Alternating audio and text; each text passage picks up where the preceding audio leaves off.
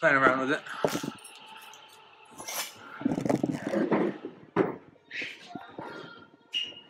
Okay.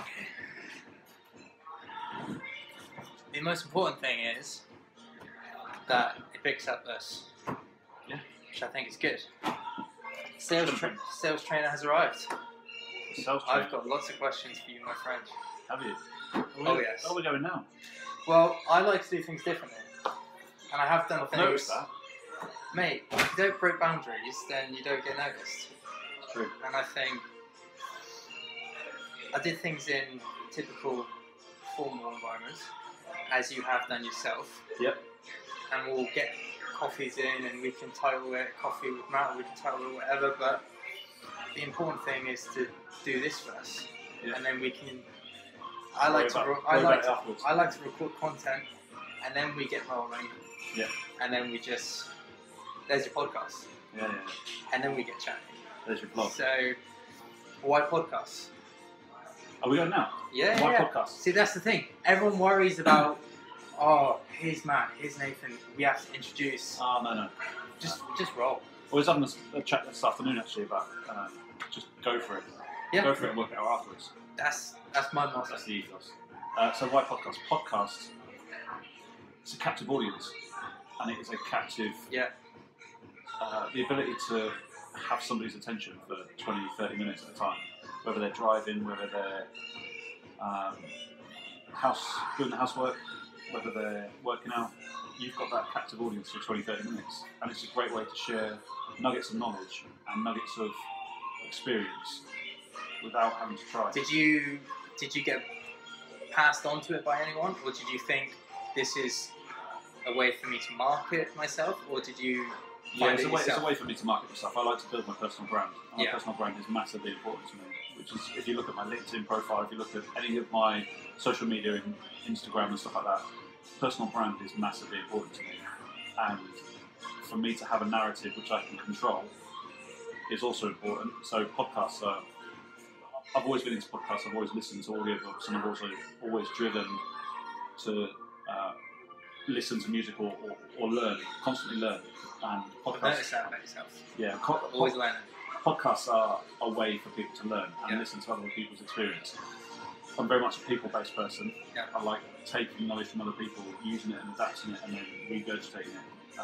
One of the quotes on my latest podcast is, innovation is actually recombination. I listened.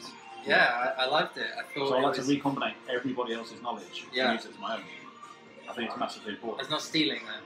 It's not stealing. It's not stealing because it's me that's broadcasting it. I could go into a podcast studio and do exactly the same podcast as somebody else, but it's me that's delivering it, and I'm the brand that is delivering it. Do you find that's what's going on a lot at the moment? Is everyone is... Because I go home and I have arguments with myself about this at the moment, that everyone is just... There's no originality. Thanks. Thank you. Which was the white marker. Perfect. He's going to be in the blog. Coffees have arrived. There's no originality, is there? For me, I mean, that's just my own personal thing. There's lots of trends, topics, and we go through fluxes and phases. But like what we're doing right now, maybe it's just me. I'm very different and unique, and I like to, if I'm going to do something, I'm going to put my stamp on it. I think there is a lot of trend following, but trends are set by somebody. And if you're setting a trend, like you are, for example, doing a vlog which isn't scripted, which isn't live, it is live, but it isn't I don't know what the questions are in the post. Scripted, I guess. Yeah. In a plan. Then that's setting a trend which is different. Mm. So if you're setting a trend which is different, then are you a trendsetter, or are you a... Well, exactly. That's the question, isn't it? Yeah. So you are following the trend, because everybody does. Loads of people do vlogs. Loads of people do podcasts. Yeah. But you're doing something different, and your brand. I guess that's the thing, and it goes back to what's the reason for you doing it, whether it's yourself or others, whether you want to be a trendsetter, or whether you're just doing it for you, or whether you're doing it for, and we got a lot here, whether it's money or passion. What drives you? Because there's a lot, because we can So sell. money doesn't drive me. Okay. I've been in the sales career for the expanded 15 years. Yeah. I could be incentivised with the biggest bonus. And yes, my wife would say... Because we've all had them. Yeah. and my wife would say, no, you are driven by money. But I'm not. My driver, and I've done psychometrics on myself and had psychometrics done on me, my driver is recognition. And I like to be recognised for the achievements that I've had. And I've had a fair few achievements in my corporate career.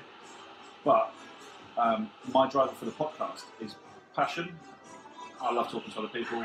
And it's also building my own brand. Yeah. So I've got a career path set out in my head, which is 5-10 years' time.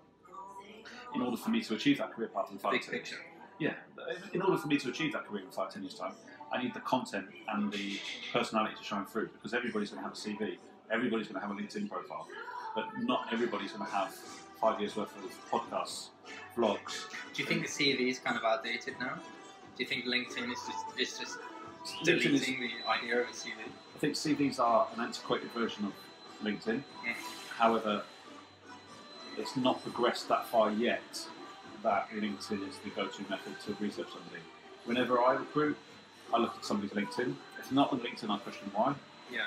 I look at somebody's Facebook or Instagram profile, and if I can't find them, that's a good thing, because they're either shut down or they haven't got it.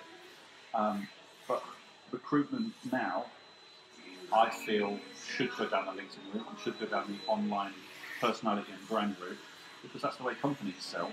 Companies sell to you by having a showcase web page. They have a showcase landing page. So I think people should do exactly the same to companies. Do you think selling has changed? Because I come from a selling background before I even got into it. I'm not going to get onto me because it's a very long story. We'll get there eventually. My very first job in sales was knocking on doors in Bournemouth. So the old school way of doing it. Yep, it's... Yep. I've sold gas and electricity. Hard graft, as you know. Yeah. And I was taught then that's, if you get in the door, that was my idea of how to sell. Now, in 2020, what a lot of people, and people younger than myself, my generation, your generation, very different. And not that far. What I'm seeing is not what I was taught the idea of selling. It's very different. What was your idea of selling? Well, exactly that. I had sales trainers. I've gone from cold calling. I've gone from lead generation, KPIs to knocking on doors. I've done all very different versions. But now people are contacting me and going, subscribe to my YouTube channel. They're tweeting me, and I'm going, what are you offering me? Are you building a rapport with me? Are you communicating with me? There's no. I want this now. So sales has changed in the sense that the consumer is much more aware. Yeah. The consumer knows that he or she can go onto Google and, for example, quick. Yeah, and find more information about the product than the seller knows himself. So the sales process has changed in that sense that the consumer is more aware. What hasn't changed in the sales process is that people still buy from people. Yeah. And what you're finding is people that are tweeting you and trying to get to you in terms of that, like social and online way, are trying to build a rapport with you. They're doing it the wrong way. I think the relationship part of it is broken down a little bit maybe. Possibly. Because of maybe such things as... Or they're just not effective salespeople. Or they're not knowing how to use it properly, I think. Yeah, because I can use things like direct messaging and, platforms like LinkedIn and TikTok and Instagram the way I sell, but I know how to use them properly.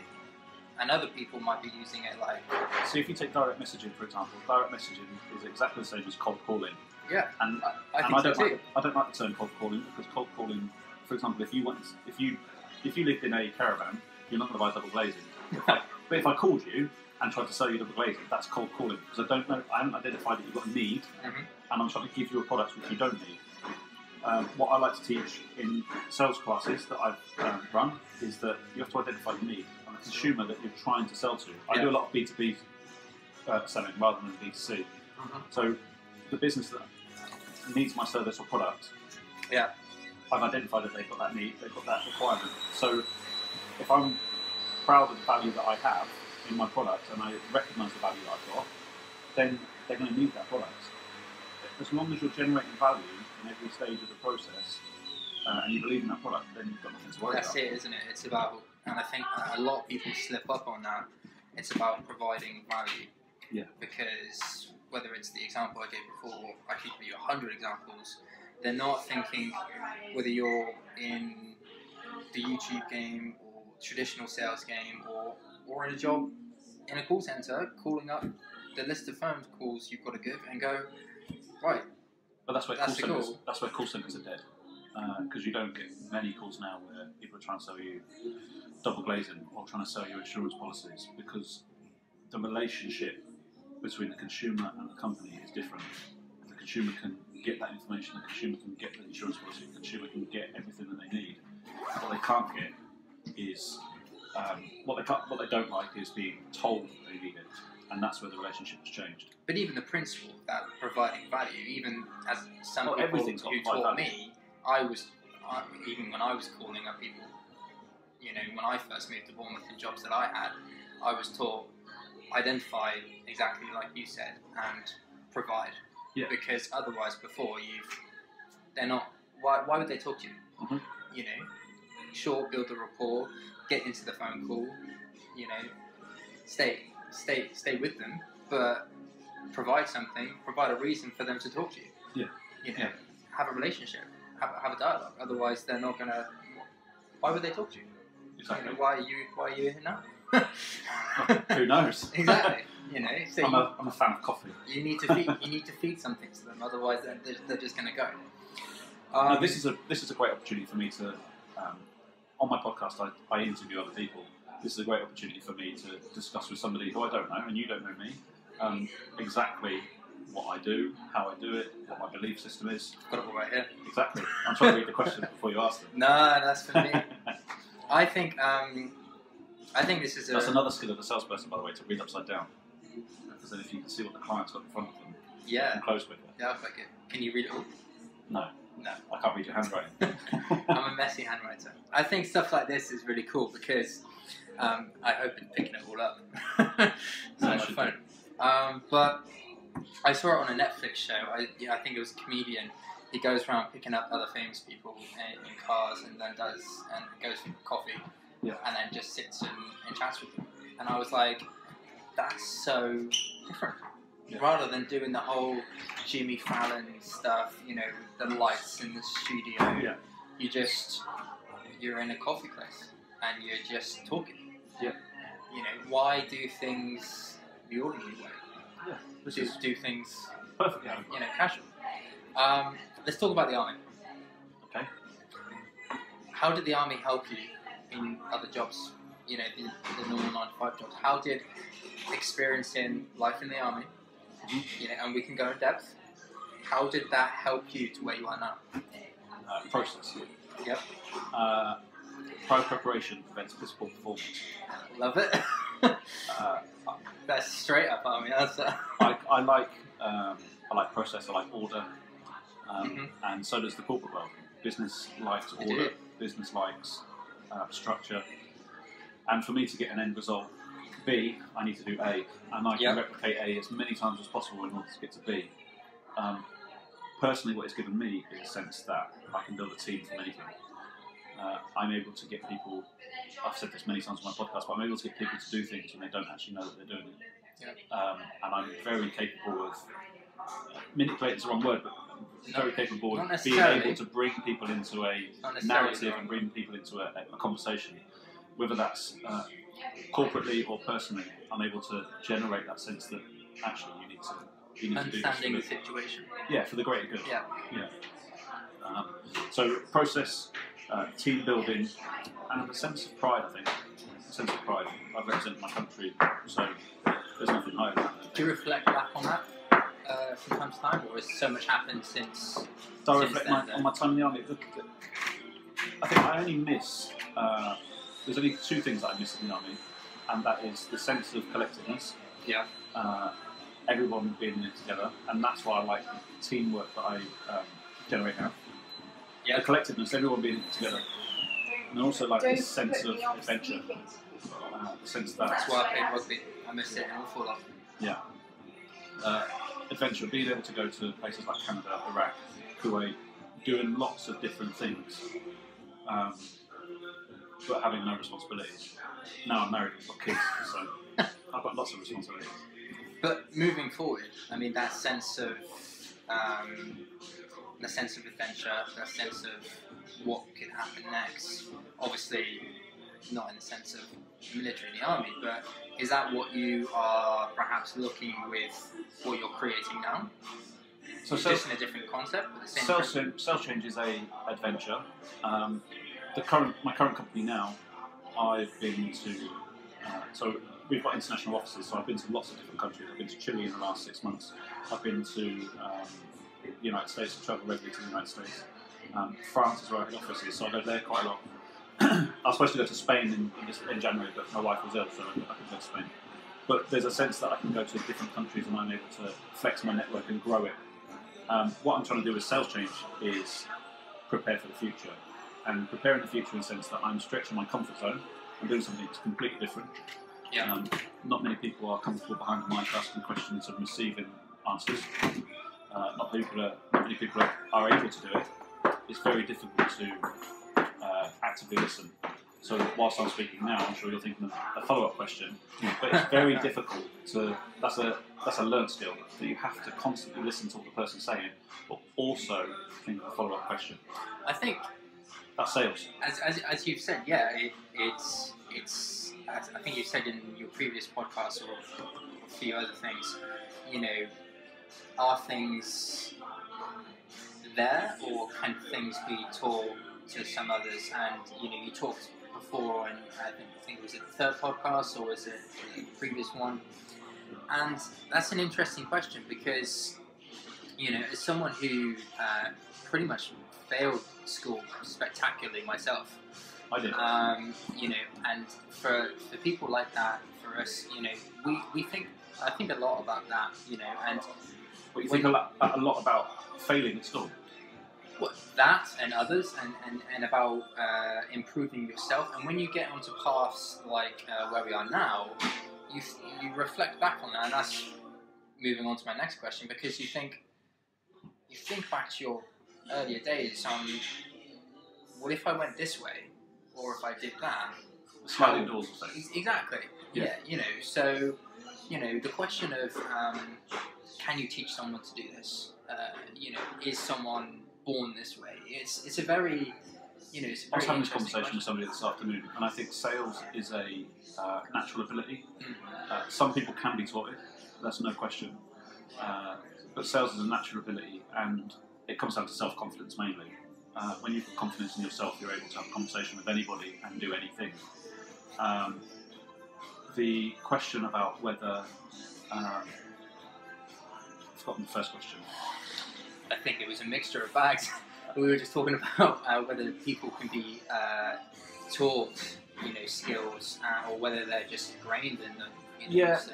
I think it is a case of it being ingrained.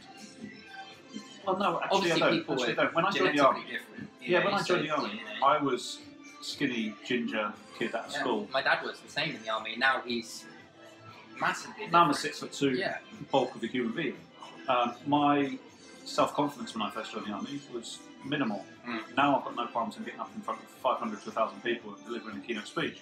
There is the self-confidence and the ability to be genuine to yourself is massively key. I think when you're, like you said, I've said lots of things on my podcast, but what I do say is true to me. I'm not trying to portray a personality or try and portray somebody who I'm not. That's where people trip themselves up. That's the key thing. It's about being authentic. Authenticity is massive, and my message is constant and clear. Yeah. As soon as I deviate from that or try and pretend to be something I'm not, then the brand goes, because that's when the trust goes from anybody who's listening or watching or viewing my profiles. As soon as you're not portraying or not acting in the brand that you've built, that's when you lose. That's the problem. Yeah, I think that's the problem nowadays, and that's how I started with what I'm doing, because I was just coming out of the fitness industry, and that was full of fake. That was full of image and status and look at me, right? Yeah. That was full of flexing, and that was full of, you know. But that's how people sell on social media these days. Well, that's everyone. Yeah. Well, not a large percentage of it. Yeah. And that's why I wanted to create something more where be yourself, be true, and you can change the game. Yeah. And more people are starting to do that now. Because if you can really be yourself, you've got nothing left to lose. That's it. Exactly. You know? Exactly. There's no hidden trip ups. There's no suddenly you've got to portray a character which you're trying to build. And in my early 20s, I was trying to portray a character, but now I'd rather just it's too much stress and too much hardship to try and create something and then try and pretend to be it every single day. Just be who you are, and if people, that's what, probably the message here is not everybody's going to like you, and if 70% of people like you and 30% don't, who cares about the 30%? Who cares about it? Because ultimately, I couldn't care less. What was school like? For me, it was awful. I was the skinny ginger kid, so I was bullied. Ginger? Yeah, I was quite ginger. Yeah. It's We changed got over time. It's changed over time. Okay. But I was proper character when I was a kid. I was skinny, and Grades? what's that? Grades? Rubbish. Yeah, me too. I got U in science, and I'm in a scientific job now. I was the only thing I was good at, and I got a start A in was English speaking. It's interesting. Yeah, the one GCSE that I passed was English literature. Everything else flunked. And I think it's still the same way, and I think it's terrible. We're pressuring everyone to be this perfect, version of themselves when GCSEs don't matter. Yes, they don't. GCSEs School don't matter. doesn't matter. It doesn't that's matter. quite broad, but Well, school doesn't.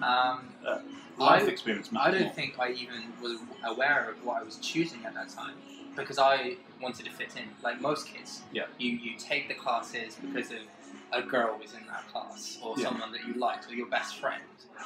So I was choosing. I didn't know what I wanted to be when decisions I was because 15, I was like everyone else in high school. You just existed and you wanted to go with, where things were going.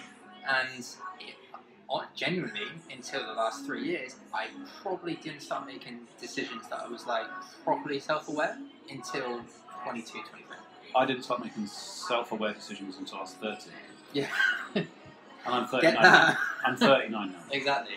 So And I think I didn't that's the scary thing. take control of my own career until I was post 30. That's the scary thing, isn't it?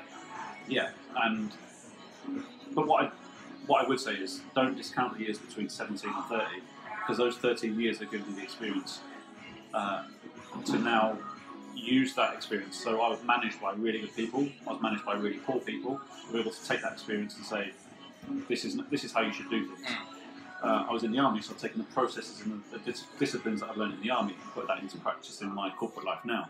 So those 30 years are, those 13 years between 17 and 30 are massively important. But now what I do is constantly learn and constantly take in knowledge, which I probably didn't do in those first 13 years. I think people underestimate life experience. I think, yes, I've lost friends and I've lost... I say lost friends, I probably should have lost them because... high school dropout, didn't go to university, ended up where I am now. But I look back now and I think that's all good because all of that life experience, those jobs, that travel, the house shared that I did, the places, that cities How that I old are you lived in, 26. You've got a whole lifetime. Exactly, I'm still a baby. Yeah. But despite being 26, I've lived in 3 cities. I've lived in way too many house shares, in fact, than I have for my age. And people I've dated, friends I have, they still live at home. And they're still, way different scenarios. So I look back and I think, wow, I'm 26, still a baby, but done all of that. That's good. I look back at that and I think, yeah, didn't go to uni, fucked up school, but I'm creating this. Yeah. So it's about perspective. Do you have an isn't end it? game? I do. We'll get to that later. Okay. Quality or quantity? Quality. Really? Yeah.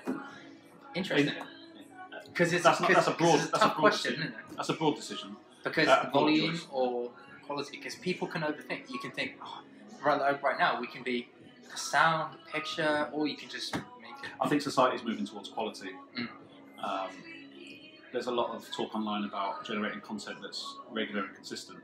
But what that regular and consistent, it's got to be regular and consistent, but also generate value and mean something. If you don't generate something that's valuable and means something, people will pass it by. It's very Saying quick. that, somebody posted a photo of an avocado and it got 1 million likes. Very true. So, what is content? It's breaking from the norm. Yeah. It's breaking from the norm. I mean, Yeah. I would always, my personal preference is I would go over quality over quantity. Now that's not to say that you shouldn't just do it, because a lot of, like, this is raw video footage, and hopefully it's quality. Well, this is. Yeah. This is the quality. Exactly. That's the volume. Exactly. There's So a you lot. break it up. Yeah. And on my podcast now, we video them, and I spice them up into bite-sized chunks. So I've got quantity and quality, because it's you can consume it all, or you can consume little bite-sized chunks. Does age matter? Following on from a little bit of what we just talked about, does age really matter? Big talking point. Does age matter? Does age matter in what sense? Well, I know I've experienced it a lot. As if you want me to play football, I'm way past that. I'm 40, so age matters. But if you want David Beckham, you know, in my experience, I was. One day you will wake up and the last rugby game that you played will be the last game. One day. I remember my last rugby game. You're not played. Yeah, but you're only 26. You could play another rugby game before you're 30. I can't play rugby. I can't play another rugby game. I'm 26 and I already have cartilage problems in my knee. So I'm. And one day you'll wake up. One day you'll wake up and the last club that you walked out of will be the last club that you ever walked out of. Yeah. Can you remember the last playground that you walked out of as a kid? So you can't. All of these things. We're getting deep. Right. You gotta answer the question. What was the question? Age or does age matter? Age. I think it does in a sense. Yeah. You can never be too old for something, but it depends how you apply it. I know I've been turned down for jobs because of your age. Yeah. I'd never turn someone down because of their age. I know. In playing rugby, I've been not picked because I'm too old, and they pick BU students that are younger. Yeah, but that's down to physical attributes. I'm saying this; it's a wide perspective. So you know. I mean, in my company now, I've got somebody who's worked for the business for 35 years. Is due to retire in, let's say, 4 to 5 years. Another guy that's worked for us for 30 years. There's another guy that's worked for 15 years. All of that experience is valuable. One of my staff just retired in December after working for us for 30 years. She wanted to retire a year earlier, but in order to have a proper transition in place so that the younger members of the team can then take the experience and just glean all of that stuff like Harry Potter with a wand, it was important for us to keep her in the business. So experience and age does matter when you've got that experience. It doesn't matter if you're an entrepreneur or wanting to start a business. You can start a business at any age. That's it. Yeah. Sport, it won't matter, because of physical attributes. But you can do anything at any age. Good answer. Are you on TikTok? Yes. Yes. Yeah, of course I am. Good man. Yes. Get on TikTok. TikTok is a fun platform. Fun? Or... I go on TikTok for fun. Yeah. I'm big into editing videos, so I like to make something different. Okay. Well, that's cleared that up. What's my TikTok name? I was gonna get into the potential marketing purposes of TikTok and how big it is right now. But TikTok Team King is my. If it's just for fun, then we can leave it at fun. Oh, I use it for fun. I don't know how you would leverage it at the moment because ads aren't. We'll put it this way. On TikTok. One of my most viewed videos on YouTube is close to 400 views. When Jose Mourinho had just become Spurs manager and he was playing Manchester United for the first time, I did a video saying, is it weird that I want Jose to win? Former Manchester United. I'm a big fan of Jose. I was like, I love Jose as manager. I said, is it weird that I want him to win? Part of me, just part of me. Yeah. You know, I love the guy. Yeah. So, and then I got a shitload of stick. I got 22,000 people viewed that video. I've never had that many views in my life. Yeah, but these things. That's the break the organic norm. reach Yeah. of TikTok. Yeah. So that shows how big it is right now. Yeah, what my biggest video on TikTok is, I think it's about 9,000 views, and it's me asking for a coffee. And I've been on YouTube for 3 years, so that shows how big it is right now. So if you were to leverage it, and whatever your purpose is, yeah, but I wouldn't know how to leverage it in terms of trying to generate or monetize it. To leverage the an content, audience, to gain an audience, yeah, definitely. Yeah. But again, you've got to be consistent with TikTok. That's the thing. Not a one and done. I think it's still early. I think it's still early, and like any new app, like when MySpace came out, when Facebook came out, it's still new, but it's definitely got the reach. Yeah. Instagram and everything else. I created a business plan for my company, so I run the UK arm and the US arm of a global company, and I created a business plan for my CEO for our arm of the business. And one of my specific points at the end of the business plan was that we need to leverage social media more. I'm a huge poster on LinkedIn. Yeah. I said that we should be following the trends that are in China. We should maybe go to WeChat or some Chinese social media platform, because that's a market that we don't leverage. I also said that we should make a fun element using TikTok, and we should post on Facebook and Instagram. We are moving towards that way, because we're on Twitter, which is mainly where every company is, but we are moving towards. I mean, I've got lots of videos on my phone today to let everybody know that we're still open. And I'll edit them up into a montage which just says we're open in various different languages, and then we'll post that on LinkedIn. But it's just leveraging what we can generate in terms of content. And the last picture that I posted on LinkedIn was me holding a whiteboard saying we're still open. So it's just leveraging what you can do with a whiteboard and a pen and creating some content, because that's what people consume. I think it's about volume, and as you just said there, consume. You know, a lot of people spend too much time overthinking the perfect post rather than just posting. Yeah. How much time does it take you to actually tweet? 3 seconds? How much time does it actually take you to do an Instagram post? You know, I've probably got over 700 Instagram posts, and some people who are on Instagram with thousands of followers. So you've got 700 Instagram posts. If you went onto my personal Instagram page, I limit myself to 100 posts. Exactly. Why? Because I prefer quality over quantity. That's the problem. But I also don't like. But that's your personal. Maybe your business. No, my business you is don't up have in to this. limit it. Yeah. That's different. Yeah, and that's personal brand. So my Instagram, my personal Instagram is limited to 100 posts. As soon as I start nudging to about 110, 120, I archive some and then just. So with your business, you can go completely unlimited. Yeah. And that's my point. So what I do with because it's about catalogue. The people that I consult with, I get them to break free of those holes and go, look, if it's your business, they're still having that mentality of it's my personal thing. I still care what other people think. Why? It's your business. Mm-hmm. Post, because that's your business. You want to get people to, if it's a coffee shop and people are really, in here and it's full, take a video, take a photo, post it. You want people to see that people are in. Yeah. It's about getting people to. What do people spend 90% of people looking at your phone? Mm-hmm. You want to get it out there. Yeah. Don't waste the opportunity.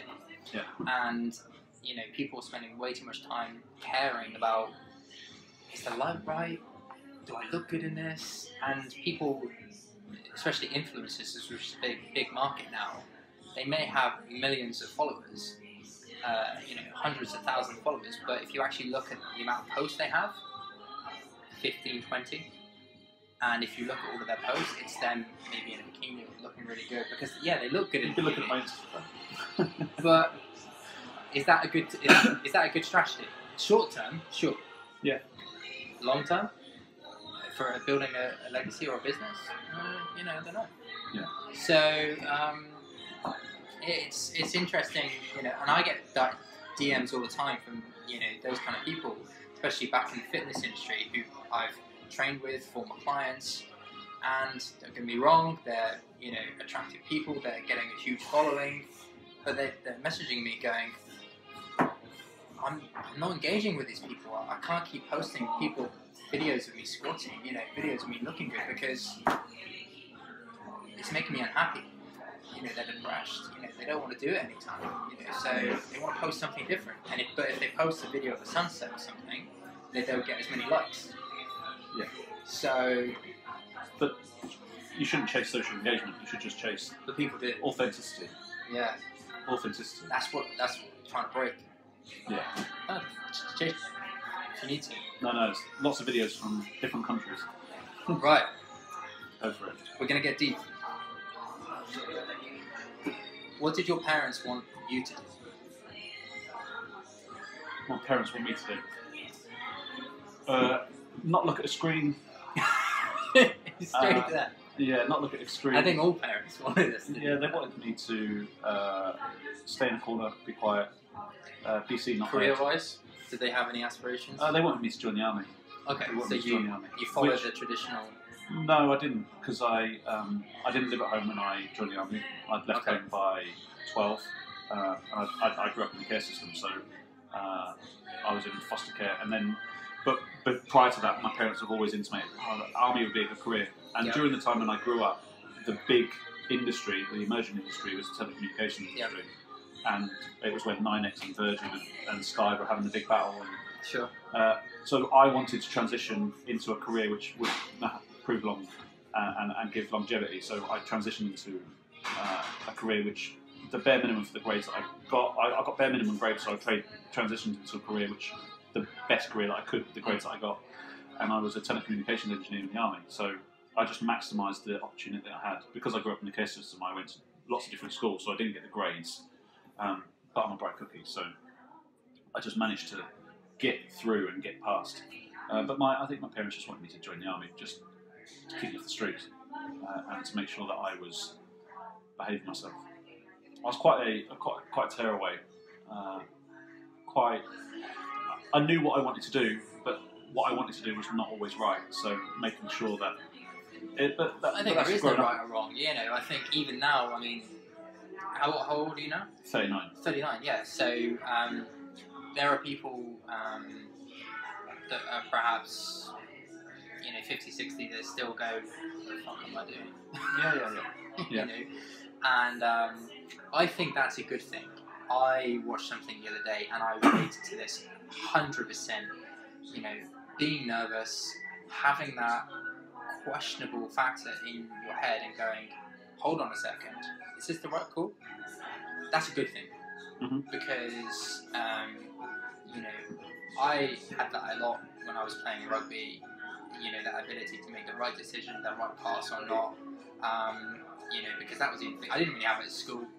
At work, sure, but work was always a bit of a hit and miss with me before I started what I'm doing. And I think that ability to have the nerves, to have the decision-making process, that's a good thing. And I think, you should question yourself at times.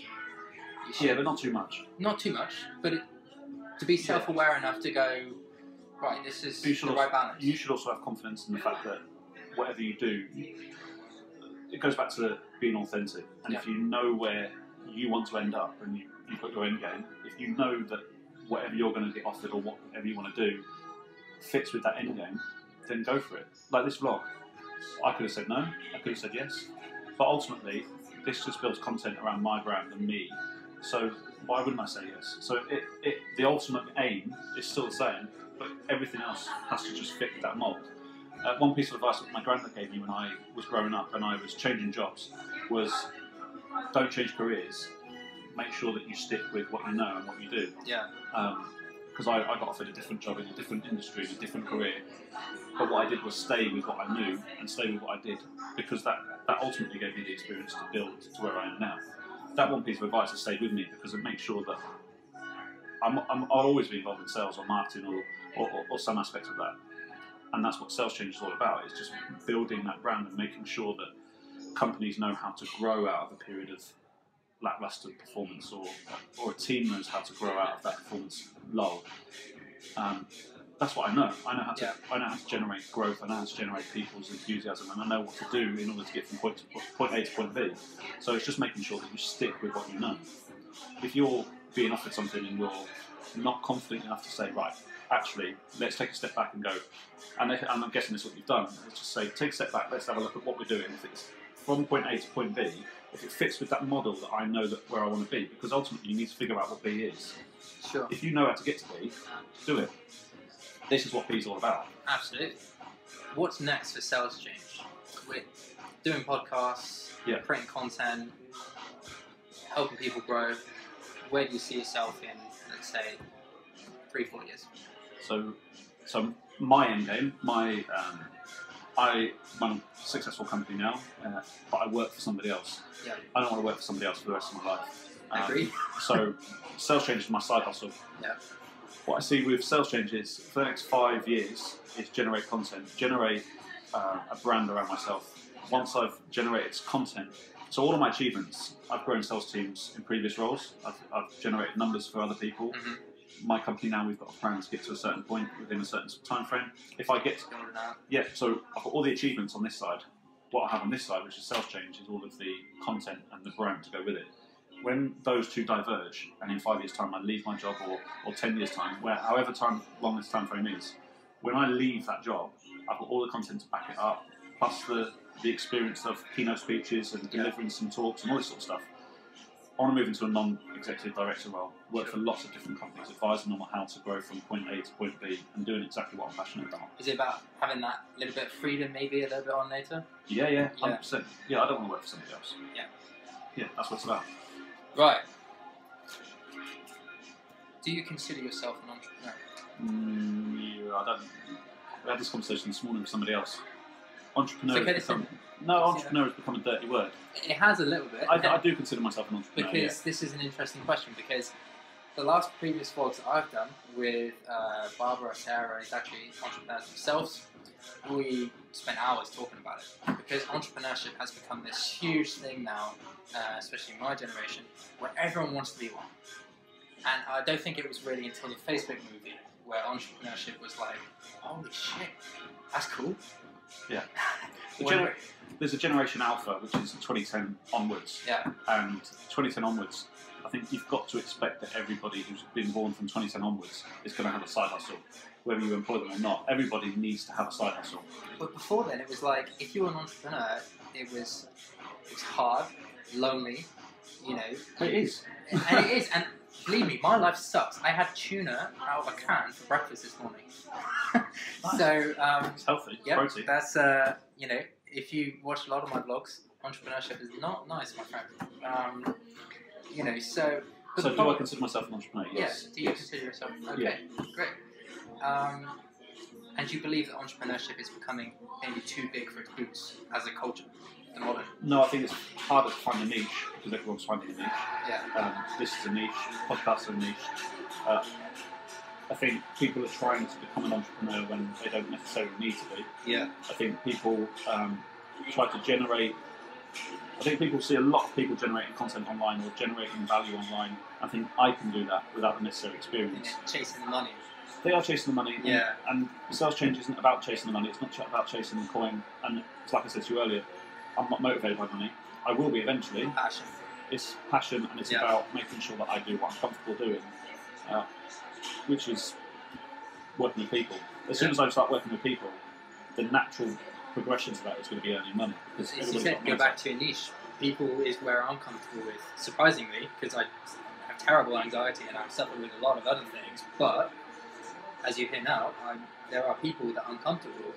And I'm able to build up rapport with, you know, like-minded individuals. There are some environments and some things that I just cannot do, and I will say, no, can't do that.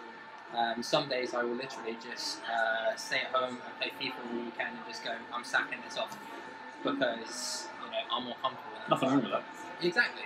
Yeah. But I'm comfortable with things like this, and I built something around it because you've got to know your niche. Yeah. And I think that's where entrepreneurs can strive. If you know what you're strongest in, then you should go invest in that. Yeah. You know, you can't just go YouTube channel, right? Great. Yeah. You've got to know what you're good at. Substances. Exactly. Yeah. Who's your biggest inspiration? Could be anyone. Who's my biggest inspiration? Good question, right? Yeah. It's probably the one I haven't thought of. Most people do. Who's my biggest inspiration? I'm inspired by a lot of people. There's a guy, Simon Sinek. Yeah, no, I got his book. Uh, Start with Why, right? yeah, and Leaders Eat Last, and He's a cool dude, isn't he? yeah, Simon Sinek's an inspiration. Yeah, can't think of them anymore. Okay. Mine's Johnny Wilkinson. Yours is? Yeah. I had the fortune of playing rugby with him in Bath. He is a crazy guy, in a good way. But I think your inspiration should be, I think you can't have just one. I think, having an inspiration is, someone who should, at times it could be my dad, someone who's there for you, who helps you, or, someone like me. If you take that analogy of inspiration, see, I was thinking of one of the questions that we asked on my podcast is which leader do you look up to the most? Well, and I was trying to think of a leader. But if you're taking it to that degree, Can be anyone. Then my family inspires me because exactly my wife and my kids make sure that I remain grounded. Yeah. But it also gives me a reason to go to work. By the time I turned 30, I was starting to create a family, and that's when my life decided to stop being chaos and move into a bit of semblance of order, and that's when my corporate head woke up and I knew where I wanted to be. Yeah, it doesn't So have to probably, be the probably, typical. Yeah, probably my family, my wife. And Yeah, kids. I think my dad is the biggest one of those for me. He's been there throughout, probably thick and thin. But if you're talking like leaders and inspirations, my earliest memory of rugby was probably the 2003 World Cup. Yeah. Where Johnny dropped it, and I was in Iraq. I got an opportunity to meet him. Yeah. And he's one of the humblest guys I know, and he is a proper leader, so he's got everything, and he's really off the I don't know what's the right word, off the book. No, he just Humble. he just keeps to himself. But if you see him in a rugby environment as well, he's one of the best leaders in the world. He's unbelievable. Yeah. And as for me, unbelievable to see that firsthand. Speed round. Go for it. You can see that, can't you? Peach or curry? Curry. Rugby or football? Football. Right. Yeah, I don't like rugby. I watch it, but I'm not. You done Money or Happiness? Batman or Superman? Superman. Really? Yeah. Yeah. Yeah. Would you rather fly than have lots of money? I'd have the money. Well, Batman's cooler, man. Nah, Superman. All the way. Right. I leave it to you. What's your end game? My end game. Yeah. You said you'd tell me that later, so. I'm building, obviously, something that I could help others grow, and eventually I would like to have a freedom where I can walk into work, have Alexander as the name, and not only be Alexander Consulting. So whether that's an office or a firm, have Alexander Media, Alexander Branding, Alexander Consulting. I'm talking big. I'm talking like whatever. But I got into this as an accident. I didn't choose to get into this whole blogging, branding, consulting thing.